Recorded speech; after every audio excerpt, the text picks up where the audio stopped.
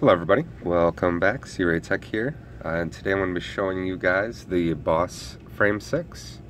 So this is a 6mm 3D printed frame, for 6mm motors. I am using one of the sets of the Micromotor Warehouse 615-19 motors. These are 19,000 kV and they are super fast.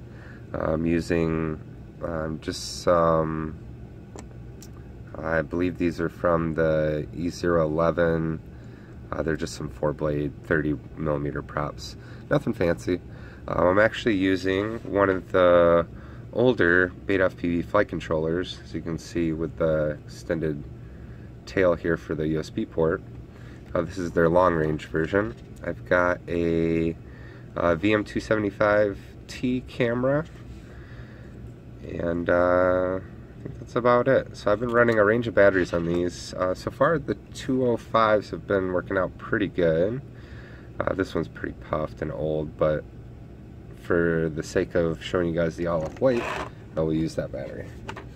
So this is really light, a very, very quiet flying build, and it's also a lot of fun. So let me go ahead and show you guys the weight real quick. So all up weight on this one is 24.8, so it's pretty light. All I'm using to attach the camera is just a little bit of hot glue and a rubber band. That rubber band is also acting as a battery strap too, to hold the battery in. Yeah, great flight times. One thing that I did notice is these motors do get pretty toasty, but that was to be expected. And yeah, this thing is awesome. A whole lot of fun to fly. I just noticed that when I mounted my camera, I mounted it crooked. Well, that's okay.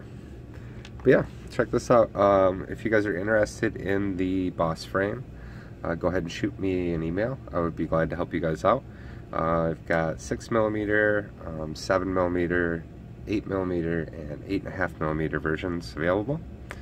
So yeah, I think that's going to be all for me today. I'll cut away some flight footage so you guys can see this little guy in action.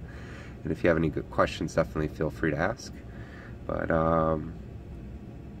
yeah, I think that's going to be all for me today. So I hope everybody has a good one. And as always, fly safe and fly often.